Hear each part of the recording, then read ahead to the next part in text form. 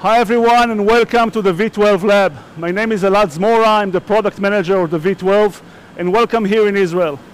So first of all we'll start with what is the V12. The V12 is an Indigo with the Indigo print quality and substrate versatility that run in the speed of a fast flexo. It's 400 feet per minute or 120 meters per minute. As you can see around, we are located in the lab, in the V12 lab, where we have 4 full-blown prototypes and we are working day in, day out in order to deliver this press as fast as possible to market. A full-blown prototype meaning that it's very close to the final configuration. So behind me, it's prototype number 4. Let's go with me here. So what you can see here in my left-hand side is LP3, lab prototype number 3. And you can see it's a naked frame. The reason it's a naked frame, we currently, this week, we are upgrading this press to what we are calling Cluster 6. Cluster 6 is the last major upgrade that we're going to have before the alpha testing. Let me describe in short what is the development process. We start by a marketing configuration, then we are testing the subsystem of the press, and then we integrate it all to a cluster, a press that works together with all the subsystems, the inline priming, the printing engine, the utility cabinet, etc. So this is the last major upgrade before alpha testing, in which we simulate production environment here in our own labs. And then it will be followed by a beta testing, which is meant to send those presses to the first customers. Let's walk to see the rest of the lab. To my side here, it's LP2, the second prototype. And I will now go to LP1, which is the press that I will use to perform the demo. Just before I perform the demo, I would like to explain briefly what is the LEPX technology, the technology that's behind the V12. Let's see a short slide here. So as you can see here, we have side by side the LEP technology and the LEPX technology. What you used to get from the LEP technology is centralized drum. The process speed of the LEP is also 120 meters per minute. But with LEP technology, the same that you have in your 6K, your 6900, each and every additional ink that you will add will require additional round of the drum. So, for example, if you are printing CMYK, then it's 120 meters per minute divided by 4, so the speed of the press will be 30 meters per minute. With the LEPX, the V12 architecture, we modified the architecture to an inline configuration. The LEPX will have 6 different sub-engines, as you can see here in the image. And for each sub-engine, you will have 2 color stations. So every rotation of the blanket, you will be able to produce a label with up to 6 colors without losing speed. If for some reason you would like more than 6 colors, because the V12 will have 12 colors pre-installed on the press, you would like to have a 7th color or an 8th color or up to 12 different colors, you will go through a second rotation of the blanket and then the speed will be 60 meters per minute. The LEP and the LEPX will have the same substrate versatility and application versatility, and the V12 with the LEPX will offer superior print quality since we introduce a new writing head with a 1600 dpi native DPI resolution. Now, why do you need 12 colors? This is for 2 main reasons. The first one, we would like you to print any label, meaning process color, CMYK OVG, white, double hits, spot colors, silver, security feature with invisible inks. All of those, the brands will require it, you can print it in a single pass. And second, by having 12 colors on the press, your 12 most common colors, you will hardly never have to stop the press and doing a color changeover, which consumes time. So all of your effort will be dedicated to production of sellable labels. Now let's understand what are the main building blocks behind the V12. So what I'm holding here in my hand is the Series 3, the 6000 or the 6900 digital plate. You call it the PIP. So we need to modify the PIP. We need to modify the PIP in order to withstand the very heavy-duty kind of lifting that we expect the V12. Since we have 6 digital plates on the V12, it does not make sense to doing a frequent changeovers of the pips. So here we developed what we are calling the ACID, amorphous silicon drum. So this is the digital plate of the V12. We have 6 of those, and the lifespan of the ACID is 70 times longer than the lifespan of the PIP, so you will hardly need to stop and do a digital plate changeover. Now I'm holding the blanket of Series 3, the 6K blanket. It's almost 1 meter long. And again, for the V12, we need to modify the blanket.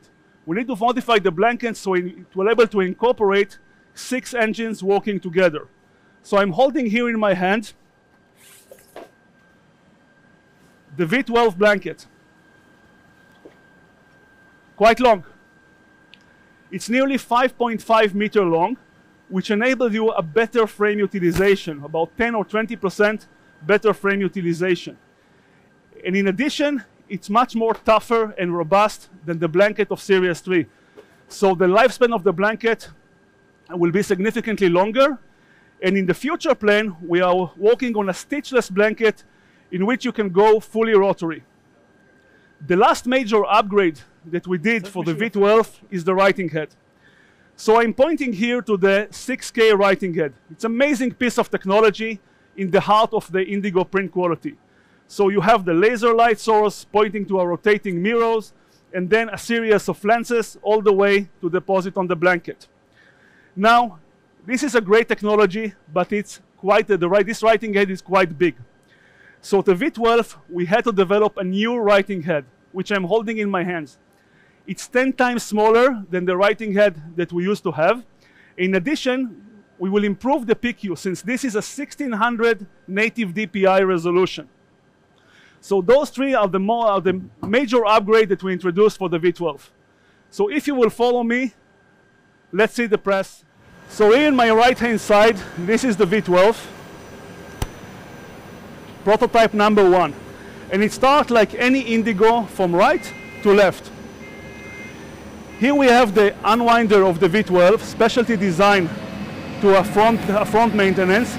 In addition to this unwinder, we're going to have enhanced productivity solutions like butt splicer, turret rewinders. This press is supposed to be a productivity beast, and we wanted to do non-stop printing. So let's follow the web. The web is moving to the ILP. And the ILP, again, it's a newly designed ILP, starting from the corona treatment here, priming deposition. We have anilocks and rubber roller to the drying. That, as you can see here, it's vertical, unlike the dryer that you used to have in your 6K or 6900, and it's all specially designed to support the productivity of printing 120 meters per minute. From here, the web is moving to a web guide sensor. The purpose of the web guide sensor is to make sure that the web is accurately positioned to the printing engine, going to the buffer station, all the way to the impression drum, in which the image is transferred from the blanket to the web. So now the web will move to a series of cameras and sensors. You can see here, this is the inline scanner, spectrophotometer, and we have additional array of sensors that measure and fix the registration, the scaling, and other parameters. And this is more important to the V12 than any other press, because when you are running very large jobs of tens of thousands of meters, then the operator must have the assurance that he's printing quality labels. The yields are extremely important. And it's very difficult to follow with your naked eye a web that's moving in that kind of speed. So here the operator will have a digital assurance that is printing quality material. Now let's move to the printing engine. The printing engine is the heart of the LEPX technology. As you can see, we have a large blanket that goes all the way, nearly 5.5 meter long blanket, and it's wrapped 6 different engines. 1, 2, 3, 4, 5, and 6. Each of those engines will have 2 ink stations, meaning altogether the V12 will offer 12 different inks permanently installed on the press for your disposal. So you can see here the acid is moving all the way. You have a cleaning station here, basically the same as your 6K charge roller, the newly designed writing head, ink station number 1 and ink station number 2. So the web is moving. You can have in the top speed of 120 meters per minute, you have up to 6 colors, which we believe will cover the majority of your job basket. If for some reason you would like to have 12 colors on the press, then the blanket will go over a second rotation and the speed will be 60 meters per minute. It's 200 feet per minute. It will go to the 4 dryers that we have here and will be transmitted through the impression drum to the web. And with me here is Ronen Yosifun. Ronen is the head of the HP Indigo user experience team. When we designed the V12, it was like a given from day one. To enhance the productivity of the press, we need to take care of user experience as a #1 priority. So Ronen, first of all, hi, and please introduce yourself and your team. Hi guys. So my team carries, the user experience team carries psychology behaviors, industrial designers, visual designer, and interactive designer. We take care of all design aspects, customers design aspect of the press itself. And as Elad mentioned, we were actually a part of the design from day one. Okay. So maybe I'll just show you some of the stuff. I think what's important to understand that the V12, we designed the V12 with our customers. Ronen team asked for a leading customer to send their leading operators here to Israel for a long workshop in which we asked them to design the press of their dream. And they guided us, they taught us what they would like to see in the future Indigo. So, one of the key goals was to reduce user tendency as much as possible, allowing our operators to do actual work rather than walking around the press over and over. This is why we designed the press to be fully frontal, i.e. allowing the operator to maintain 90 to 95% of the daily maintenance or each maintenance the press needs without the need of walking back and forth through the press. Additionally, if you look over here, we have 12 inks to maintain. 12 inks that the users have to switch and handle. This is why we actually provided 2 inks per ink station, where every time that one ink is being emptied, the other one is switching over, allowing more time, and more time is crucial for the operators to actually do the work and have enough time on their hands to run the speed of the press as it should be. So by using 12 inks on the press, we allow our customer to enjoy two elements. First one, print any kind of label in a single pass. 12 colors, it's really a lot. The second is never waste time on ink changeovers. You will have your 12 most common inks on the press available to your disposal, and you hardly need to waste any time to do a color changeover to support continuous productivity and continuous printing. As Elad mentioned before, we brought customers from all over the world to come and guide us, to help us define and design the user experience of the press. One of the key issues was how to interact with the press itself. We came up with this solution, which is actually the operator station of the operators themselves. We divided the screen, the 3 screens over here, to 3 main objects. The first one was the job management monitor, which allowed queuing of the job, seeing what first, what come next, etc. And the second one was actually defining the status of the press in real time. Every time something happened in the press, we'll get immediate indication where the problem is, what is the root cause of the problem, allowing the operator to go, again, full frontal, and interact with how to fix the problem. In addition, one of the key issues that we had before is having operators seeing with their own eyes the print quality of the job. In the V12, we cannot. The speed is too fast, as you can see. No human eye can actually see the PQ, the printing quality of the job. This is why we introduced a third monitor that allows to inspect the whole printed job, whether it's CCC, CPR, scaling, or even any kind of defects you have on the printing job. The way that you handle it is just stopping the press immediately, losing a lot of waste from the printed job. Okay, so basically we have three major screens.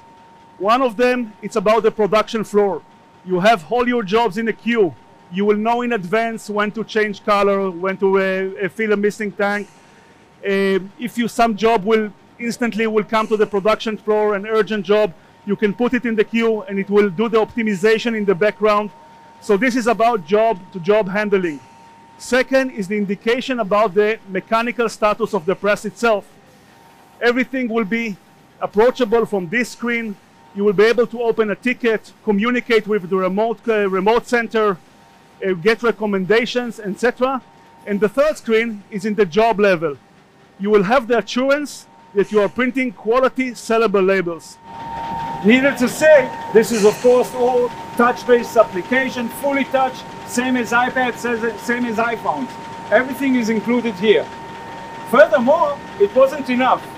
We actually added more interaction areas across the press itself, such as in each of the inks over here, we'll have a monitor that defines and describes to the user the status of the inks themselves, how much time it will take to replace it, how much ink will remain in each one of the cans, etc.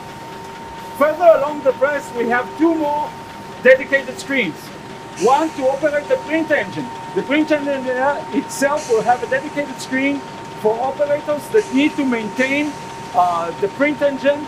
So we'll have an interaction area next to them just for that. And at the end of the press, at the rewinder side, we'll have an additional monitor to support unloading substrate, loading substrate, and of course all the priming unit issues over there.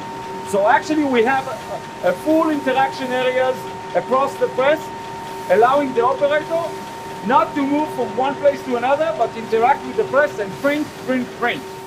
Okay. So this was the productivity in mind mindset that we introduced to the V12. Now let's see the press in action. So here in the rewinder, you can see an Indigo printing in the speed of 120 meters per minute. It's 400 feet per minute.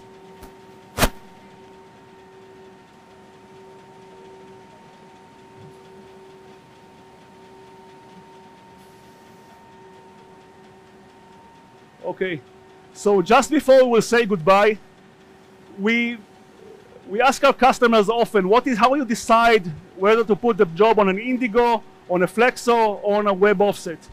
So many times a day our customers scratch their head and say, is this job too long for an Indigo? Is it too short for a Flexo?